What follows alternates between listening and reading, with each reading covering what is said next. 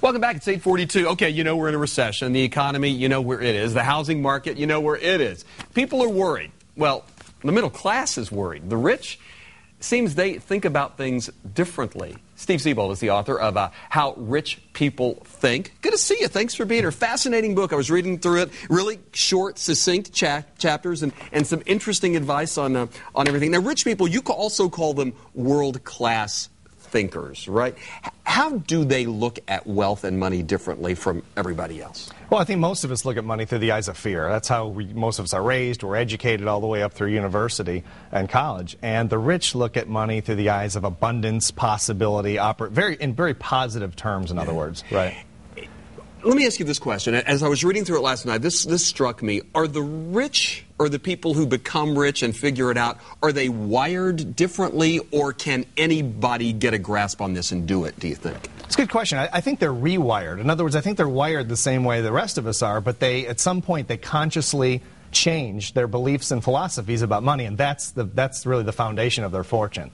You spent years interviewing 26 years. Interviewing millionaires. Yeah. Is there a common thread throughout all of it with all of them that you spoke with?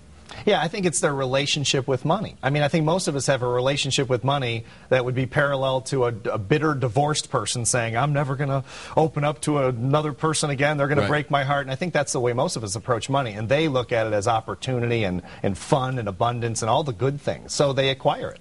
All the things that I said in the intro, talking about the recession, unemployment, the economy, the housing market. I mean, most of us worry about it. We look at our 401ks and what happened and all that sort of thing.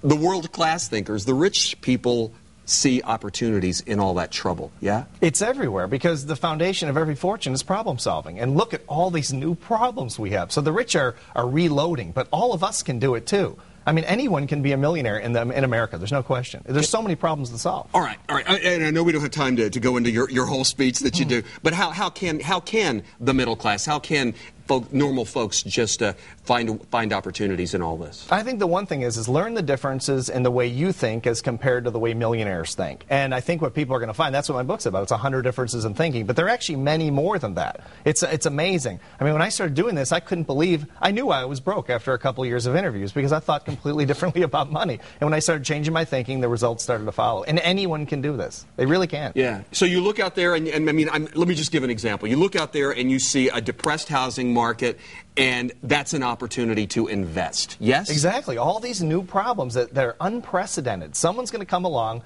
I guarantee you, and become a multimillionaire or a billionaire solving these problems no one's ever solved before. And why not us? And I know, and I'm thinking it myself, and they're sitting at home and they're saying, yeah, but you got to have money to invest. And one of the chapters you say is, don't use your own money, use other people's money. Absolutely. All you have to have is ideas. Wealthy people are looking for places to put money. I have hundreds of people I've interviewed looking to invest money with people with great ideas, with no money, just great ideas is all. That's really what you need.